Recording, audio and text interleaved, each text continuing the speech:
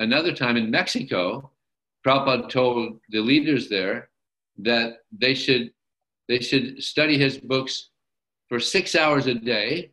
You know, they study Bhagavad Gita, then they have a break for 15 minutes, and they study Srimad Bhagavatam. He said, like in a university, have a break for 15 minutes, then study Chaitanya Charitamrita.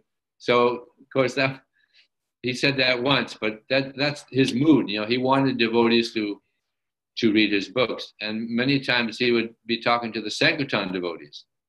And he would ask them, are you reading the books?